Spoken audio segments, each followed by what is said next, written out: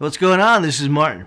Welcome to this video where I will show you step by step on how you can do an iCloud unlock on your Apple device in under 5 minutes using our revolutionary iCloud activation lock removal software called Exodus Super Unlock. I want to give a big thanks to MacCrunch.com for allowing me to present this to you guys today. Check out our YouTube channel in the description below. Let's get started with the iCloud unlock.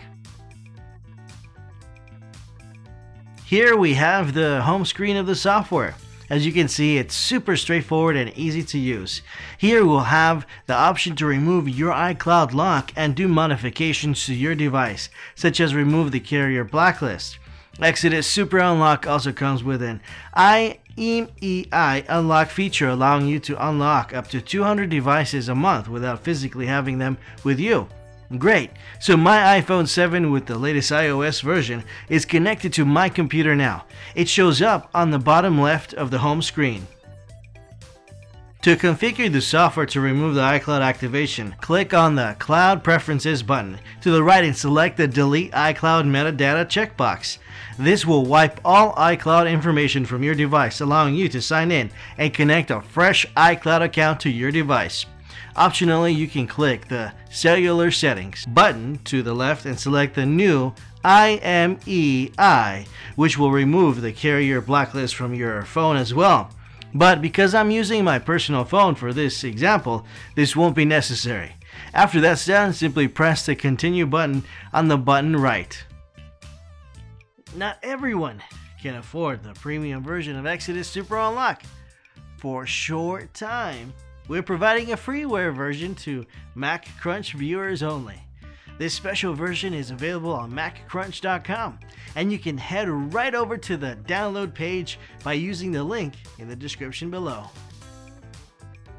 If you do not want to download the software, the guys at MacCrunch will pick 5 lucky people each day to provide free unlocks to subscribers using Exodus Super Unlock.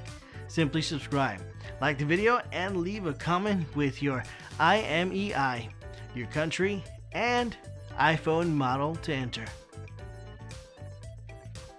Okay guys, we're good to go. All you have to do now is ensure your iPhone is connected with a certified Lightning cable and click Reboot iPhone to safe mode. The software will one last time confirm that the actions you've chosen are correct, and once you've verified everything, just click Reboot to safe mode and continue, and you'll be on your way. Now the iPhone is rebooting into safe mode, allowing the software to access the file system of the device. Do not disconnect your device at this step. It's important. This can take anywhere from 2 to 10 minutes depending on how new your iPhone is, so let's jump right ahead here. Great! My iPhone finally turned back on. All that's required now is tapping on Trust on your iPhone screen to initiate the unlocking process. After tapping Trust on your iPhone, you'll see that the Exodus Super Unlock is now configuring the changes to your device's system. Careful though, if you disconnect your iPhone now, you will end up with a brick. Make sure it's connected properly to your computer, and if you're using a laptop that is charged, I suggest you just leave your computer do its thing until it's done to avoid any complications. This step will take another 5 to 10 minutes, so let's skip forward a few minutes here. The software is done now and automatically rebooted the iPhone. This time around, no iCloud login information will be asked for, and you can either skip the iCloud page or set up your own account. You are good to go now and use your iPhone like it's brand new out of the box with no issues whatsoever. We're done here, guys. Thanks for your time. I'm glad you've watched this video till the end. Once again, I want to thank the guys at MacCrunch.com for allowing me to show you this amazing iCloud Unlock software here today. If you want to grab the special freeware version of Exodus Super Unlock, head to the description below and grab it. Also, check out our own YouTube channel. It's right below the download link.